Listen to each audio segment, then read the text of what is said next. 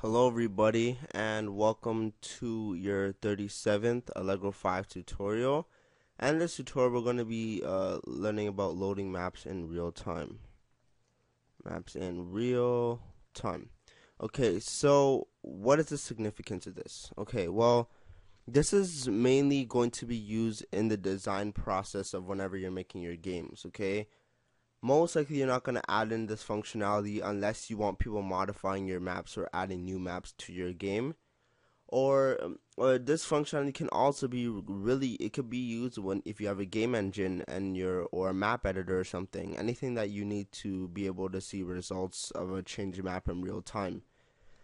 But anyways, let us get started. So this is really easy. This is going to be a simple tutorial, nothing to it.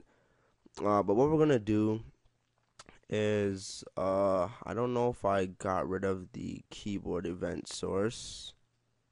Yeah, okay, so what we're gonna do is we're going to install the keyboard.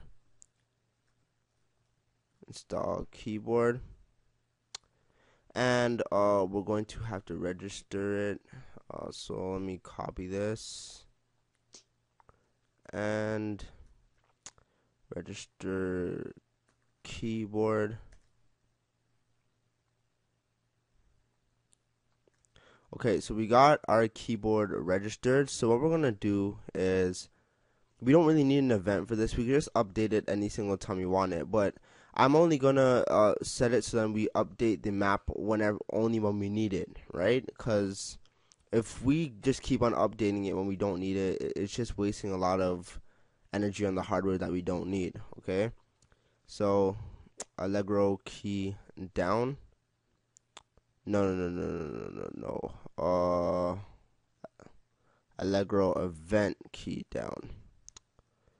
Okay, so what we're gonna check, we're gonna say that if event.keyboard.keycode is equal to Allegro key L. I'll do that for the representing loading the map. Then we're gonna do load map. No, then we're gonna set map is equal to, well, we need to clear the map, so we'll just do map dot clear, I believe it is. Yeah, and we'll just do load map, and the file name map1.txt, and the map file.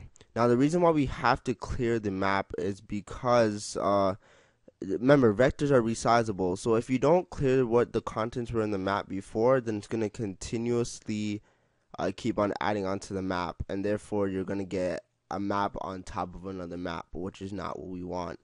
So when we clear the map, that means we clear all the stuff in the map data and then we load in the new data. Okay, so let's test this out right now.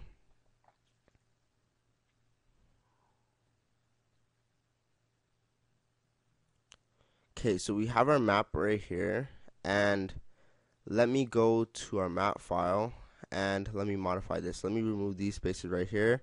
Let me save that, and let me go back to the program, and I'm going to click L. So when I click L, notice it erases.